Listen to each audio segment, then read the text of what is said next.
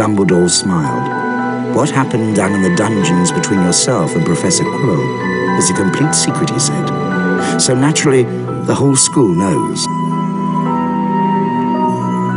The stone had been destroyed, but Harry remained fearful that its loss would not prevent Lord Voldemort's return. Dumbledore nodded, sharing his concern.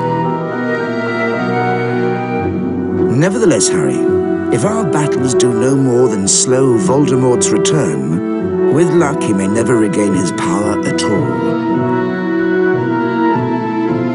So the stone's gone, said Ron finally. Harry nodded and wished it good riddance.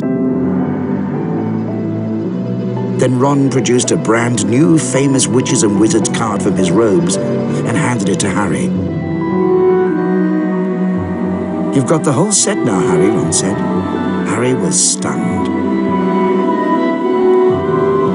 Harry made his way down to the end of the year feast alone that night. The great hall was decked out in green and silver to celebrate Slytherin winning the House Cup.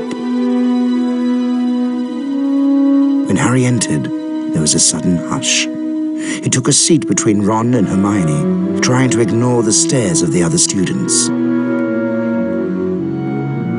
The House Cup, announced Dumbledore, is awarded to the team with the most house points. At the moment, that would seem to be Slytherin.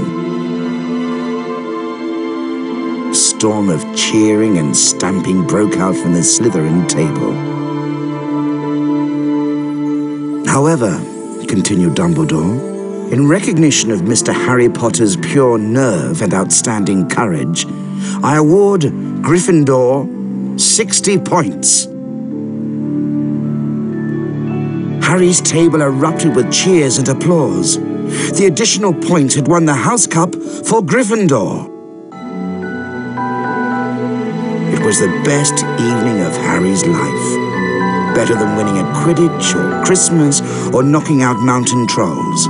He would never, ever forget tonight.